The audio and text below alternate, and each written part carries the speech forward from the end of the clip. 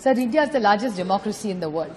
Democracy, freedom, secularism, fraternity, equality. This is what B.R. Ambedkar ji gave us in this constitution, which we are also proud of. And this is what this organization, the Temple of Democracy Parliament, where we all are absolutely blessed that we have had the opportunity to speak on behalf of millions of Indians, to debate, deliberate, have discussions, and make sure that the last person becomes first. And that's what really the common agenda, I think, whether you're sitting on this side or this side becomes.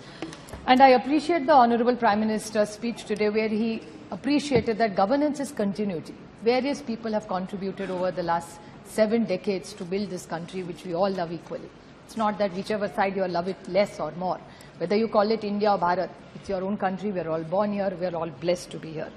And I think I would take the point forward what Mehtabji said, that unity in diversity, this is the beauty of India. And I think that's what clearly comes across in most of the speeches which came. And I'd like to quote Dr. Ambedkar. The B.R. Ambedkar in the Constitution Assembly said that the Constitution is a federal constitution. The Union is not a league of states, nor in the states is the agencies of the Union deriving powers from each other. Both Union and the states are created by the Constitution. Both derive their respective authority from the Constitution.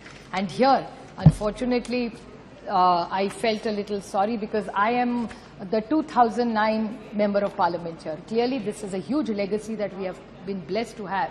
But I would like to put on record 2 people who have not been mentioned by the BJP today, who I've been highly influenced by in my parliamentary work, who come from the BJP, but I still feel that they were one of the tallest leaders and excellent, extraordinary parliamentarians who we looked up to. One was Honorable late Sushma Swaraj ji, and second was Arun Jaitley ji, who constantly talk about cooperative federalism. It's not on this side or that side. Good work has to be established. So this building that we are all